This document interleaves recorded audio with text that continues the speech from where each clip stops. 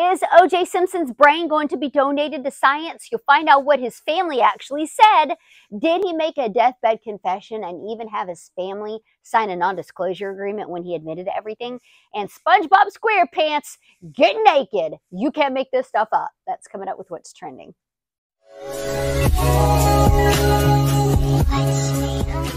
So for anyone hoping that OJ's fam signed over his brain for scientific research, it's a big no-go. His family said a hard no to scientists begging for it. They wanted to see if he suffered from chronic traumatic encephalopathy. I can't believe I actually said that right the first time. It's called CTE, a degenerative brain disease that many retired football players have who've had multiple concussions during their career, being hit in the head too many times. Violent behavior is a common symptom of this, which OJ seems to have had it, but now we'll never know.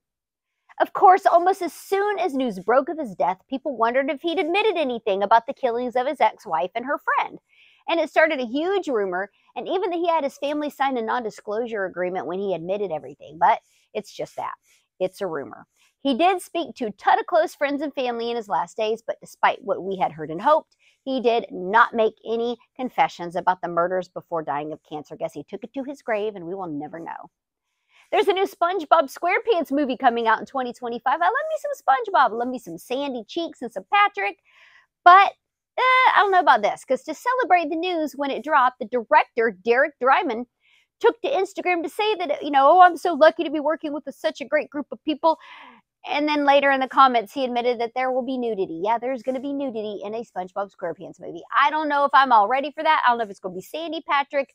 It's weird. And I guess we'll just have to get ready for the weirdness December of 2025. Don't forget to click below and subscribe, and I'll talk to you tomorrow.